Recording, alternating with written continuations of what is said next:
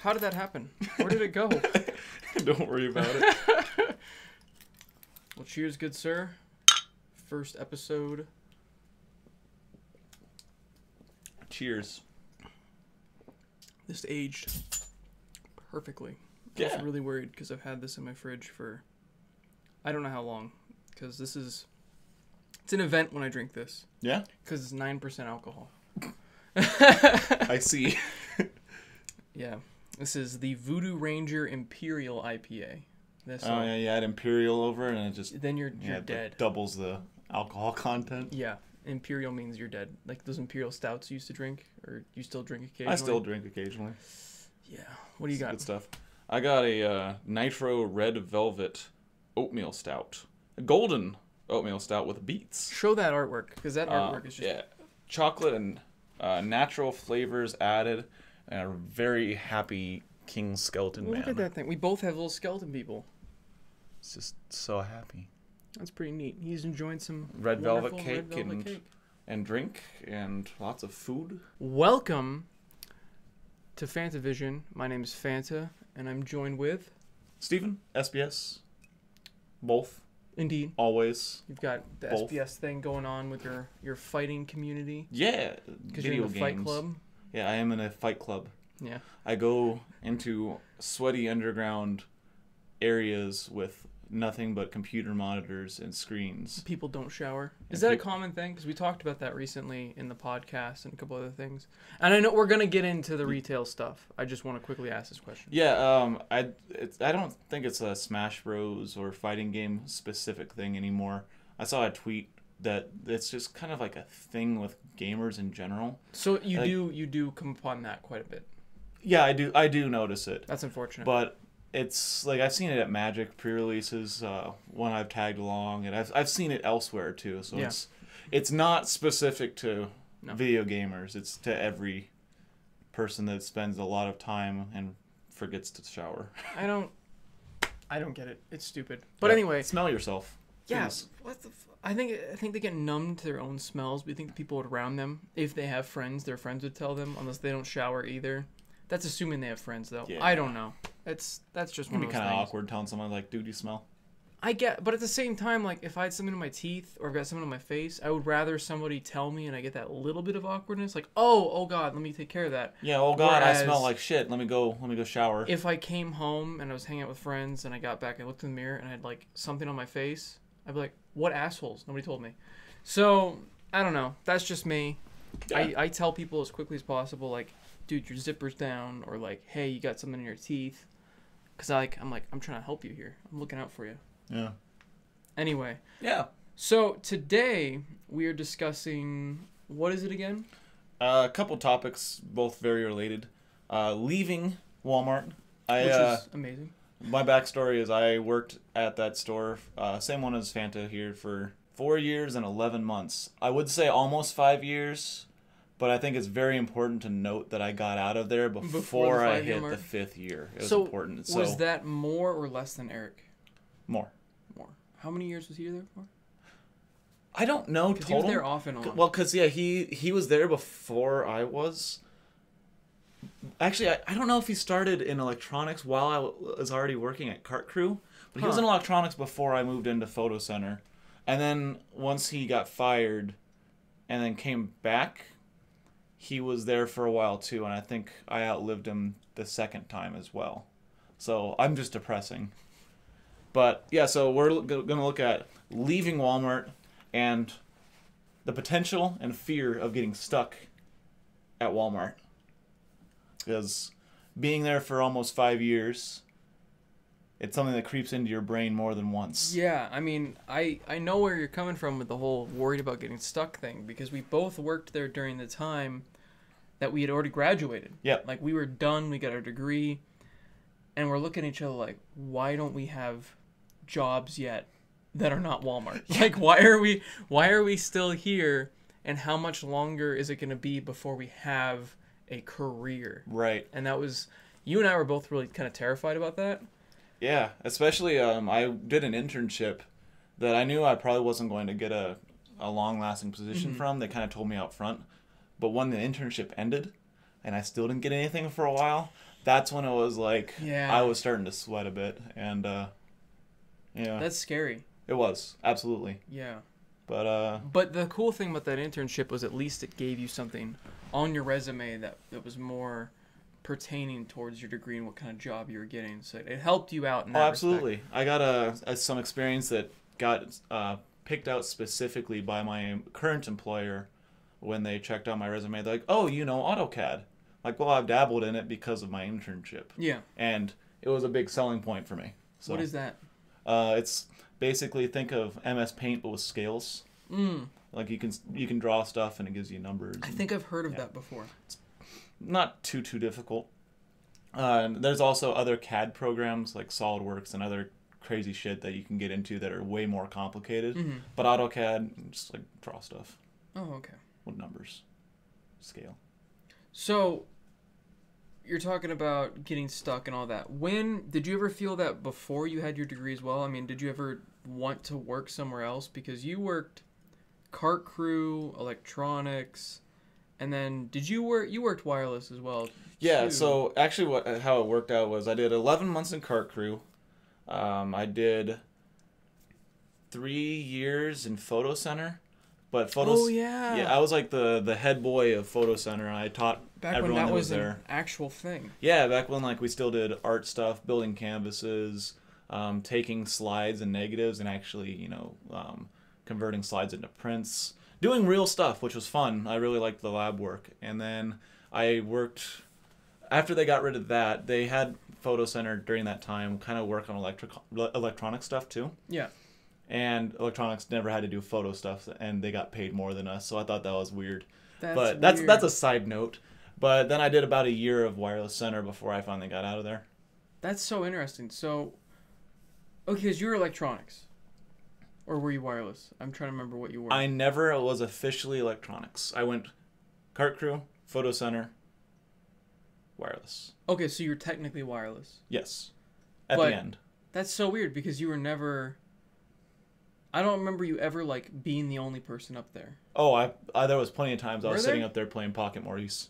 Okay. Oh, you're right. I remember now. there was plenty of times. But whenever we worked at the same time, Oh yeah, you I had wouldn't try to be up there. yeah I had someone else cover for me because it Yeah. was boring as shit. Exactly. Yeah. Whereas if I like. If you weren't there and I had to deal with hello, then Yeah. go up there, avoid. See, it was like the opposite. Whenever Eric worked, instead of trying to get somebody to cover there, I just went back there and covered for him because nobody else could do it. Mm-hmm. Whereas, who covered for you whenever you didn't want to be up there? I don't remember. Nobody. I just left. There were a couple people that knew the gist of it, and I just told them, if you get anything that you can't do, just call me up there.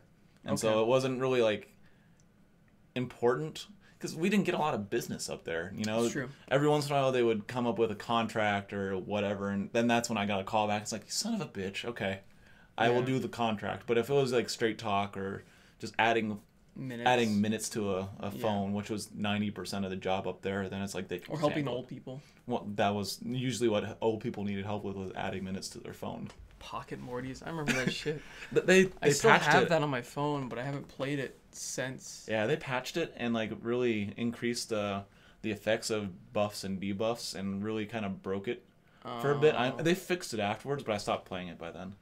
that's a lot. I haven't Yeah. played that since Walmart, but it's still on my phone. Oh, It's such a funny game. That was a funny game. I was a fan. But anyway, there was one instance specifically I wanted to talk about, and that was when I was finally leaving Walmart. Mm-hmm. We can get into the fear of getting stuck there a little bit more afterwards, but there's a specific instance that I wanted to cover. And that was, it was 4 years and 10 months in, maybe like a month left until I left. Mm-hmm. And, we had the... yeah! Gotta go do coke in the bathroom guy. Yeah. Asset Cocaine. protection holy shit, I can't Asset speak. protection Asset protection manager. manager. Yeah. Man.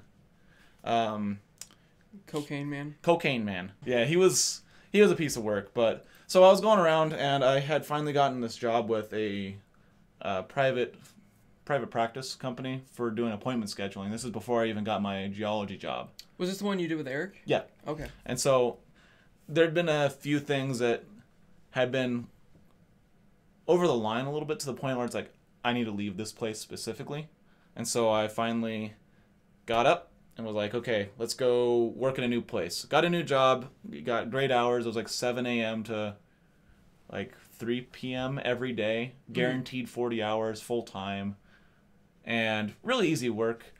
And I was telling people, you know, I put in my 2 weeks, and everyone's congratulating me, except for this motherfucker. And I am letting them know. I'm like, hey, did you hear? I got a new job. I'm gonna be leaving Walmart. And he goes, looks at me dead in the eye, and goes, "We'll see you here in 6 months." What a douchebag. What a prick, right? I don't get that. Just like, okay, you can't let someone else be happy. You gotta try to tear someone down when they're obviously overjoyed that they're getting out of this shithole. Everyone else is congratulating. He's probably just jealous. Well, yeah, that too, obviously. But everyone else is congratulating you. It's like there's a collective fight for Walmart employees to get the hell out of there. Yeah. And when someone finally does it, no matter how high up in the totem pole you are, you usually congratulate them. Oh, yeah. It's not like you got fired. It's no, you're leaving. You did it. It's like the end of your prison sentence. Yeah, exactly. Like everyone's like, oh, shit, he's free. Look at that guy. Oh, he took off his jumpsuit and everything. Yeah, exactly. Yeah. And so then that asshole says that, and it really put a damper on my mood to the point where it's almost 2 years later, and I still remember it. You still do? Yeah. Yeah, you bring it up quite a bit. Whenever we're like in Walmart, you're like, fuck remember that guy. piece of shit and what he said to me? Yeah. I need to get my business card and rub it in his face. Yeah, he works at a different store now, and so I've always wanted to go to that store, talk to him, and just give him my card. Just leave. And maybe even ask him like how it feels to still be stuck there. Yeah, I don't know. Yeah. I mean, I'm sure if you're not like just a lower grunt in GameStop in Walmart, it's that fucking 9%. It's not too bad, maybe. But even then, like, our manager seemed pretty depressed, and maybe that's why he tore you down, because he was also depressed that he still worked there, and that's why he had to do cocaine to get over the fact that he still works there. Right. But yeah, what the fuck? Yeah, it was bullshit. But yeah, that's like that will probably stick in my memory for the rest of my life, because it's just like it was a perfect example of how toxic people can be in person. How negative someone can be to influence someone else's life because they are upset about something on their own end. Fuck that guy. Yeah, fuck that guy, dude. You got out of there. You've got a great job now. Mm-hmm. You drill and sample minerals and stuff. Yeah, look at rocks and Look at rocks. And I lick rocks. Well, I don't for my job. I do it for fun in my own time. That's one of your hobbies. Yeah, I lick rocks as a hobby. Licking rocks. Yeah, but yeah, so I do like environmental work and help clean up the state. That's pretty cool. Yeah. So you've got a cool job now. It's got a purpose. Paying a hell of a lot more than Walmart. You don't have to deal with asshole people. Yeah, man. That's Can't good. complain. Yeah. But it wasn't always like that. What do you mean? Well, it wasn't always, you know, you have this idea of that you're somewhere where you want to be. While I was at Walmart, and we touched on this in the beginning, it's like you weren't really sure if you were going to get out of that hole ever. Mm-hmm. And there was this like fear in the back of your head, you know, 8 months later, Especially a year Walmart. later, it's like, am I going to be going anywhere? Yeah. And you see these people who have like 5 years or 10 years on their name badge, That's and that's like, scarier than even just being there on your oh own. my god. Because you look at them and you're like, oh my god, that could be me. Yeah. I mean, there were people that were our managers that had the college degree, and they thought they were going to do something amazing, and they were still stuck there. I don't remember his name, and I might have told this story before, but I was on my break. I went to the garden center, because that's where we went on break, because nobody was in there. Oh yeah, the garden center is where we eventually figured out is the best place to be. It was the best place to take a break, because you got like a gazebo. There's like shade from all those terrible lights that are just raping your corneas, and you're just chilling in there, and it's great. It's quiet. Usually the guy that's working in there is just zoning out. Yeah, because it's slow store. Nothing happens in there. It's Ever. wonderful. And he comes in, and my 15-minute break turned into like a 30, 45-minute break because he's sitting there basically doing a Tales from Retail episode in my face.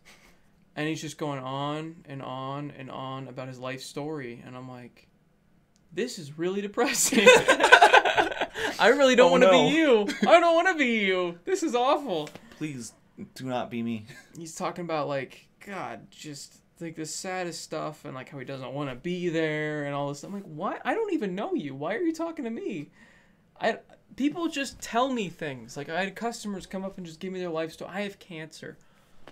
Why are you telling me? What am I going to do? I'm ringing you up. How am I going to help? I work at a Walmart. How am I going to help your situation? Now I just feel bad. Hi, how can I help you? Cure my cancer. I can't. I can't do that. You'll be hearing from my lawyers. But yeah, the fear of getting stuck. God, you bring up the badges. I completely forgot about the damn badges. Yeah. Some people wear that proudly, and I don't understand that. Mm-hmm. Because how can you take pride in your work when you're working at Walmart? Like, that's... Well, so the thing was, like, I didn't actually always hate working there. It was only about the golden years. Yeah, it was only in like the last stretch of like maybe 7 or 8 months when they refused to give me full time and I was out of college and I was out of my internship that they really started like kind of homing in on me because I think they knew they know who they can pick on and who they can't, and so they assumed that they could pick on me, and it's like it just kind of turns it into this awful like cycle of just people attacking you for no reason. And by attacking I mean like just kind of looking down on you, singling you out about certain things. And it's like I was always one of the best employees there, so I never took it to heart, but it's stuff that they do to try to wear down your willpower. I don't get that. Is it like, because I did an episode where I'm talking about how it's kind of like a cult. Do you think it's part of that? Maybe they wear people down to the point where they don't want to leave. They don't have that self-worth anymore, so maybe they're gonna make themselves get stuck because they feel like they don't deserve anything better than Yeah, it's like a self-fulfilling prophecy. They make you feel like shit so you don't want to leave because you don't think you can leave. Wow, I never thought of it that way because I never experienced any of that kind of thing because I was the weirdest case of any worker there. Like, I felt like I never really worked there. And people didn't even know you worked there first. Some people didn't fucking know I worked there. It was I was like the quietest hire and the quietest leave. Like, nobody really congratulated me. Like, oh, you're leaving? Like, I put in my 2 weeks. I told you. Oh, yeah. Well, good luck. Good job. What is happening? Or, like, I'd get, like, they'd try to, like, get me in trouble or something. Or they, like, would try to scold me, but like they didn't really seem they wanted to put in the effort to even scold me about something. Yeah, because they knew you weren't staying. No, they all like as soon as I was hired, they knew I was gonna find a new job. Yeah, they were like, whatever, you're not even worth the effort. Yeah, and that was the weirdest thing because they'd come by, they'd see me on my phone at the wireless, like, well, technically you're not supposed to be mess around on your phone, but just keep it out of sight. Like, it was the funniest thing. Yeah. Like, they just didn't care. Like, whenever they did try to do something, of course, I've talked about how I wear black jeans to work because they said you could wear jeans. Yeah. And they're like, oh, you can't wear black jeans. You can't wear jeans to work. And I'm like, well, it says you can wear black jeans in the rules. And they're like, no, it doesn't. So I literally dragged them over and said, I remember that. Look at the sign. They're like, oh, look at that. Amazing. Oh, wow.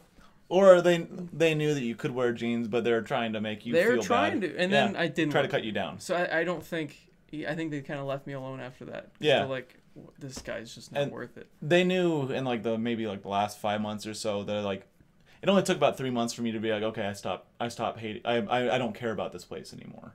And they stopped kind of bugging me about it, but the hatred and the just like the dread of being there was still setting in pretty well.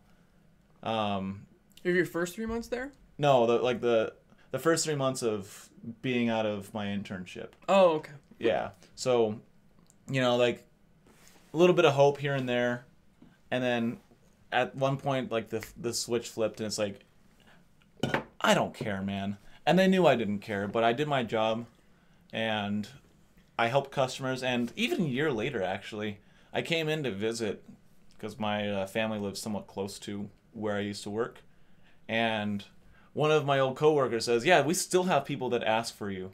Wow. Yeah, because it was really easy to figure out who I was too, because I was the guy that wore a bow tie to work every single day. Yeah. It's like, is the guy with the bow tie still here? Like a year later, and it's like insane. Our like not department manager, but a direct manager or whatever they're called. There's so many different types of managers. Zone manager. Those didn't even exist, I don't think. Oh, they might have got rid of him by Maybe the time just you were called there. Assistant manager. CSM. I don't know. I don't know, man. She didn't even remember my name. Like, I was there after a movie with Eric, and she forgot I even worked there. She's like, "You look familiar." I'm like, "I worked here for 8 months for you." She's like, "Oh, yeah." The short one with the curly hair? Yeah. Yeah, that's the assistant manager.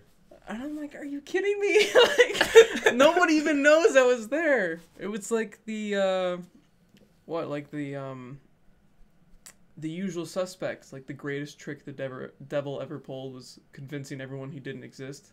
I was the devil. Nobody fucking thought I existed. It was the weirdest thing. Nobody remembers that I worked there. It was so funny. I made such a little impact. Like, I did all my work. I did everything.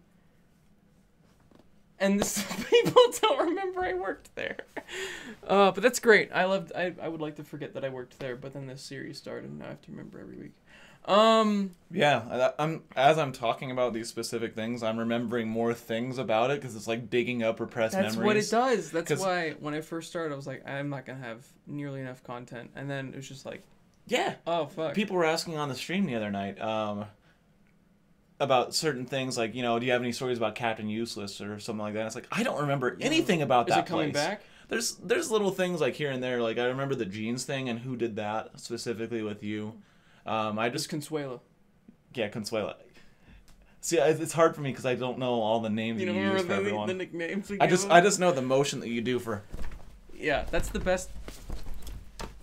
Because it's like he's trying to grab something out of the air. I don't know what the fuck he's doing, but he did that. That's what he did. His shirt was too tight. Is that what? Don't wear a not tight shirt. But he has to show off his muscles, man. Yeah, his shirts were too small. Trying to dress nice and not doing a good job. I see what's really funny is I see the autofocus and it's trying to focus on my cornflakes homunculus. Every breath is agony. Every breath is agony. Anyway, so anything else you want to touch on? Well, I do have a few kart crew stories. Some kart crew. Well, maybe we should just do a whole episode about because you. Yeah, we can 3 yeah. Years. I did kart crew for a year. Was it a year? Yeah, it was a year. I thought it was a longer time. It was 11 months. Wow. Really? Yep. Wow. Didn't even make it a full year, thank God. Yeah, that seemed like a miserable... It was the lowest paying job and probably the hardest job. Man. And like people thought it was an easy job too, which was annoying. It just seemed like a miserable job. Yeah, because it's easy to bring in carts, but doing it non-stop for 8 hours is a lot more difficult than ringing people up or walking around electronic for 8 hours. It's not mentally challenging, but it's physically challenging. I realized what I said as soon as I said it. Damn it. I'm not going to touch that with a 10-foot pole. So, that was the first episode with Stephen. I'm sure you'll be in future episodes. Oh, yeah, sure. Why not? Fuck it. Is Stephen replacing Eric? I'm sure people are asking. Yeah. I'm just going to let people ask it. I'm not going to answer it. No, he's not. I've asked it myself a few times. But actually, the real answer is Eric's been under the table the whole time just giving me a hand, Joe. Yeah? Yep. Whole time? They can see your lap. So unless you've got like a micro penis and it's like underneath your chair. Just edit out my lap. They don't know. But yeah, it was a good episode talking about getting stuck. Definitely. Would you? Okay, one question real quick. First of all, why didn't you try to work anywhere else during this time? Because you worked there a long time. Well, like I said, I didn't hate working there until after I got out of my internship. Was that the only time? Because I know the golden years ended pretty much a little bit before I joined. And then you joined, and it was fun again. I joined. It was somewhat fun when we worked together, but we rarely worked together. That's true. And when we did, they gave us so much fucking shit. But weren't we both out of college by then? Because that's exactly the time frame I'm talking about. I'm trying to remember if I was out of college when I first started working there. I think I was still finishing up, maybe. Yeah. I'm pretty sure I was finishing up. I don't remember, actually. I don't remember if I was still in college. I don't think I was out of college for 8 months. So the thing is, before I got another job. Regardless of that, the thing is, like, when you're working at Walmart, and you have managers that are nice, and you're doing other things that are important, like college. Yeah. For the most part, they work really well with you with your hours. They work with, like, finals dates. And the pay wasn't bad, honestly. The pay wasn't bad, and they will accept your school schedule as it is. The people, like, and in small doses, like, you know, like some 8-hour shifts, like, a couple times a week, or like 3 or 4 4-hour shifts throughout the week. Really not that bad. Like, I never had a problem with it until it was my only source of income. Well, I mean, it was always my only source of income, but, like, until it was what I had to depend on, there was no light at the end of the tunnel saying college is almost over.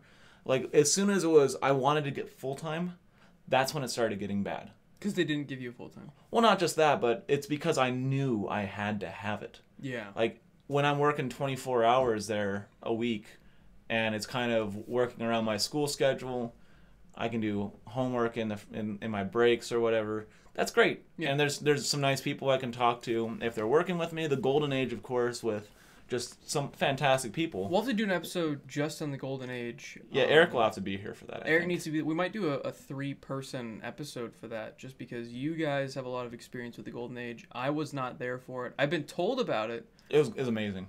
But I would love to discuss that with you guys. I don't know how we're gonna fit 3 people in camera. I guess we'll just push it back. Maybe we'll do it. We'll have Eric sit on my lap. You're just making the gay rumors worse. It's fine. Whatever. And then, yeah, we'll probably just do it in the futon, and maybe we'll do a Back to the Futon podcast the same day. I've never been to his house before, so that'd be kind of neat. Yeah, that'd be cool. Maybe we'll do that in the future. We'll have a 3-person Tales from Retail and a 3-person Back to the Futon podcast. Another couple That's one of my firsts favorite things on YouTube to watch. What? You haven't watched shit from this channel. Don't even. Motherfucker didn't even know what the intro was like. I had to play him an intro for this series. That's fine.